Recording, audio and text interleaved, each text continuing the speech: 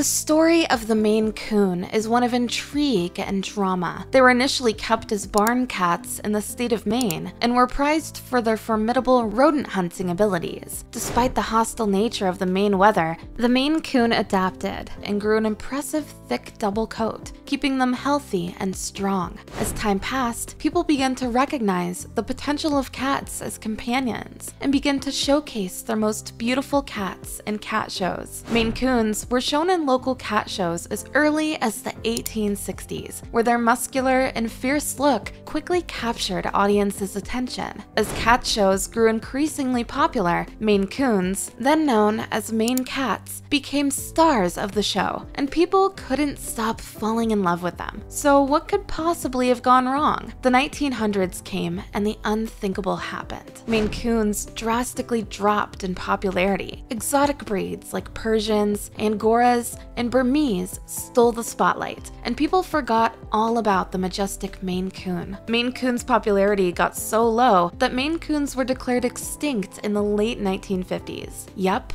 this loving, gentle giant almost vanished. Obviously, Maine Coons weren't entirely gone, though their numbers were very scarce. At this point, Maine Coons were failed both by the people they once served and by the associations, who didn't even bother checking if they were really extinct. Thanks to a handful of passionate breeders, the Maine Coon breed was brought back from the brink. These breeders established a Maine Coon cat club and organized Maine Coon-only cat shows in order to keep the breed alive. Unfortunately, due to the limited genetic variation, Maine Coons became susceptible to hypertrophic cardiomyopathy. HCM is a hereditary disease affecting the cat's heart and often leads to death at an early age. Currently, only a few of the genes causing HCM have been identified, meaning that even a kitten with healthy parents may develop it. Maine Coons are also prone to other health issues, like hip dysplasia. It's unfortunate that the Maine Coon, which was once so genetically diverse, is now at risk for various genetic diseases. This is yet another way humans have let the Maine Coon down. Fortunately, the impressive size of Maine Coons was retained, yet this can be a significant setback for them. Uninformed individuals may take them in as a status symbol without realizing that Maine Coons are typically lively and require a great deal of exercise and affection, ultimately resulting in the cat being surrendered for adoption. Unfortunately, the list goes on.